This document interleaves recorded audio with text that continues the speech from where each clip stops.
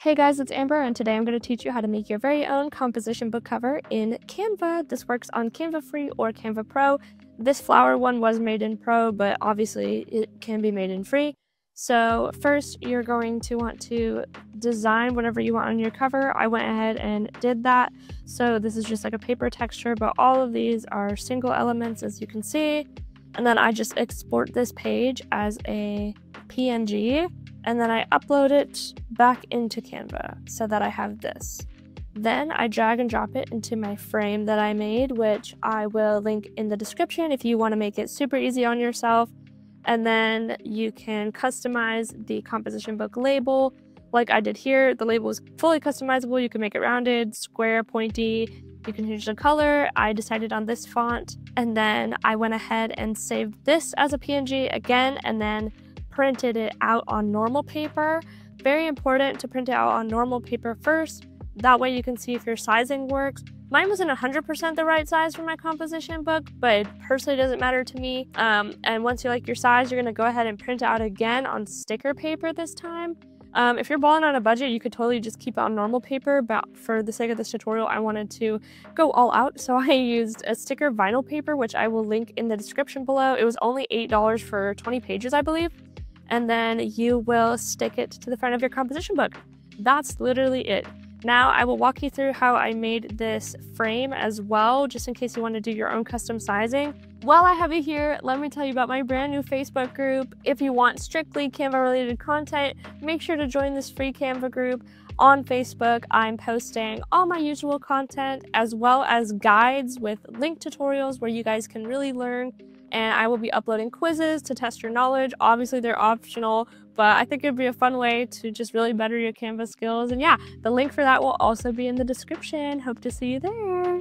This page is a standard 8x5 or 8.5 times 11 size. And then this frame basically is a custom frame I made based on the measurements that I needed. So to do that, you're just gonna measure your composition book front from the black stripe on the left to the right, basically, because you're not going to glue over that black strip. I just personally don't think that'll do well. So for example, I'm going to summon a square by hitting R on my keyboard, and then we're going to go to position, and then we're going to adjust it over here. So for example, mine was 6.75 by 9.75, and so that is my full cover size from the black bar to the right. And since my composition book has rounded corners, I was a little extra, and so I copied this and then rounded the corners on it just minimally. And then you're going to put it on top of the design, go to the bottom, and just move it.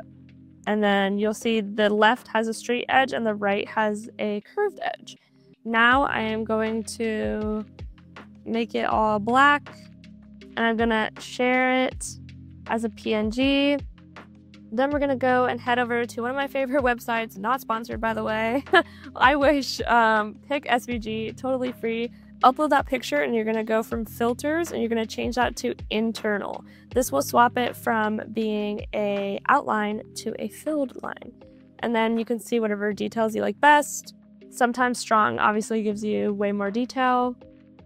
Then you're gonna go ahead and download that SVG. Then you're gonna head on over to Photopea. If you haven't learned how to make a frame yet, what are you doing? Go watch my tutorial and learn. Okay, now we have our frame here that we just made, and you're gonna go to File, Open and Place, and you're just gonna place a random photo on top of this.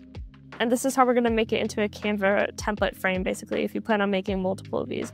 You're gonna turn that photo into a clipping mask. And as you can see, it has clipped to the frame. Then we're going to go to File and Save as PSD. Next, we're going to go back into Canva and we are going to upload that PSD that we just made. Once uploaded, you'll find your PSD under Projects, and you're just going to import that into your design.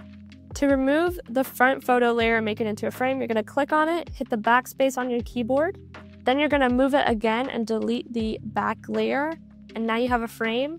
One more step, we're going to go back to Position, Arrange, and we're going to adjust the height since obviously the height is not the same. So we're going to go back to 6.75 by 9.75, basically the original sizing that you made your template. Now you can just drag and drop basically any design that you want into this and then cut it out after the fact. I like to add the label on top, so to do that, I just made a rectangle, made it white, then we gave it a little outline, and then you can go ahead and resize that. Then I copy and pasted it and made a smaller one. This is just the style I like. You can obviously do whatever you want here, or even grab one from the internet, but I like to have them customizable. And then I made this inner line a little bit smaller. Then we're gonna add some text, of course. So since it is a composition book, that will be our text. And the lines. So hit L on your keyboard and that will bring up a line. That is way too thick for our design, so we're gonna make it 1. We're gonna shorten it just a little bit, and then duplicate, and 1 more time. There you go. Now you have a customizable label on top as well, and so I like to group all of that together, except for the frame, so hit Shift and click on the frame, it'll remove it. Now you can move this label as you please, and also you can change the color to whatever you want it to be. Same with the text, you can make it literally however you want and match it to your theme.